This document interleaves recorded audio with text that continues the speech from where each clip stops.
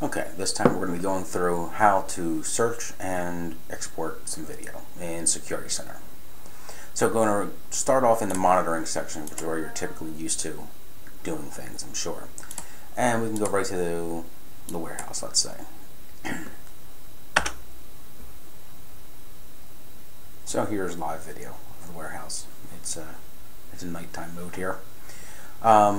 We can go right to a specific time by clicking the clock. I can then pull this into frame so you can see it.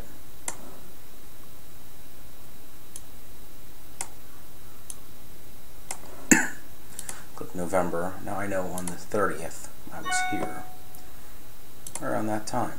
And look, there I am. And there's my son. Alright, so with that,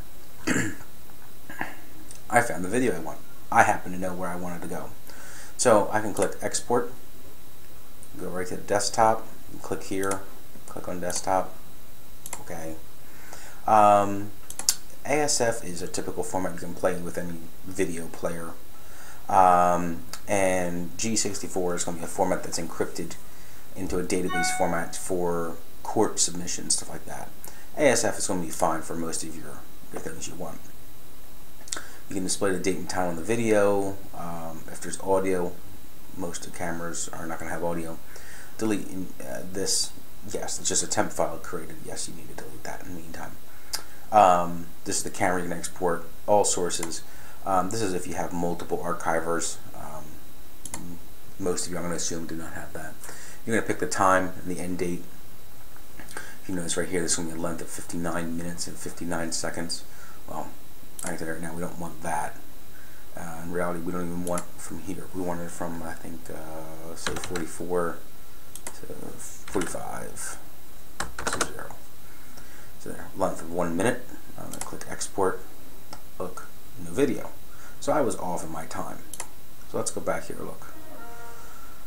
Let's scroll in here. Really, what I see is 12:47.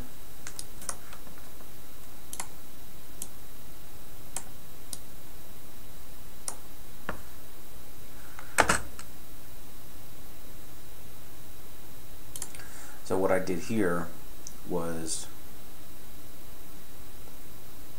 scrolled in with my thumb wheel, and I picked, I'm using my right click, and I'm dragging this as my in point, I'm dragging this as my out point, and I'll say this. I hit the space bar, which then pulled this up. It should be the same as if you click this. And then these are automatically filled in with the correct length, 7 seconds, export.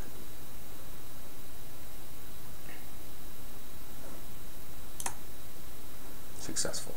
Close. So what I'm going to do is pull this in so you can see it. There's the folder it made. There's the folder with the video in it. And there's a trash can rolling through.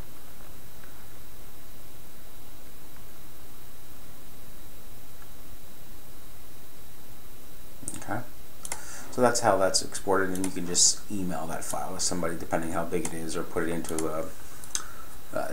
transferbigfiles.com, or put it into a Dropbox or something like that, and then send people links. The second way is going to be very similar. That's going to be coming in through archives. And through here, you just pick it differently. So, you know, come in here, so I wanted to lose the warehouse, pick the time range, or you can come in here and pick just a certain day, whatever you want to do.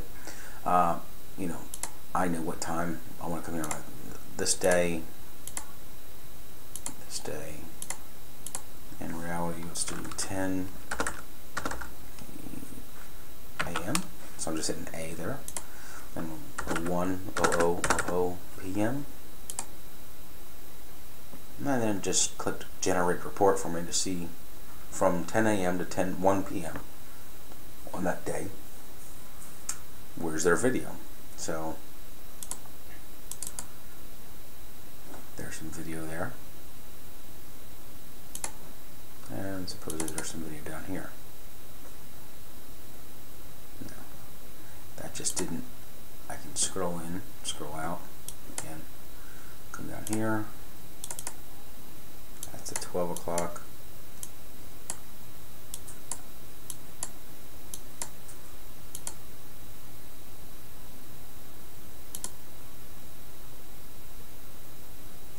You see this is actually playing. There's nothing going on there right then. So what we can do again is hit the export video from all tiles, selected tiles. That's because I have more than one video window open.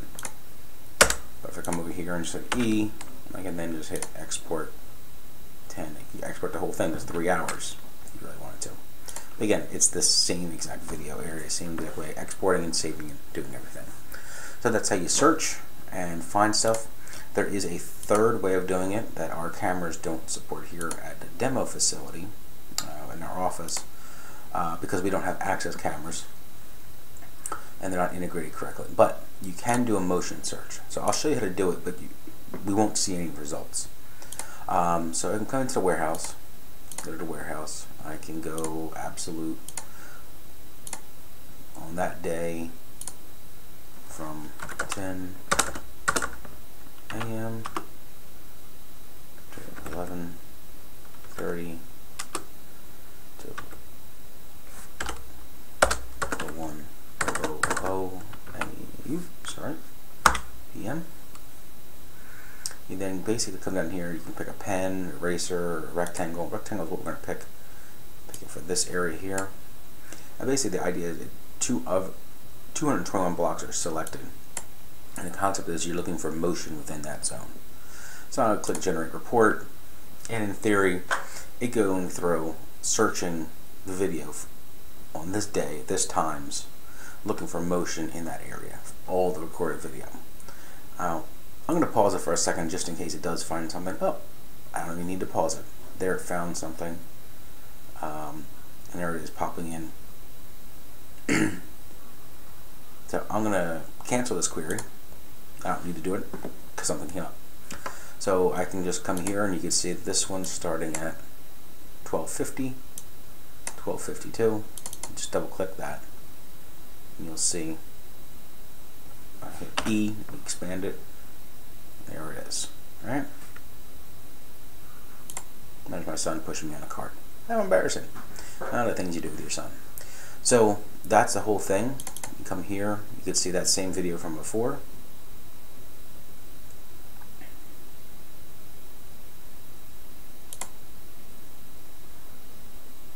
Okay. So, and again, if you really wanted to, you could zoom in here. Again, the difference is I can right click, and drag. Okay. So I'm right clicking, and that's just putting in the marker in that spot. Right click and drag makes me the whole window. Then I can come back here and drag with a right mouse like that. Move my playhead like that. So playhead is moving like this, so I can see where, you know, yeah, say right here. There you go, something like that. Then I can click export, and bang, there's exporting of 25 seconds. I'm not going to do it because I already showed you how to do that. So that's how you export with motion. That actually wasn't supposed to work, but I guess someone updated the firmware and we're working now. That is about it for motion, archives, and monitoring, how to export your video and save it off locally.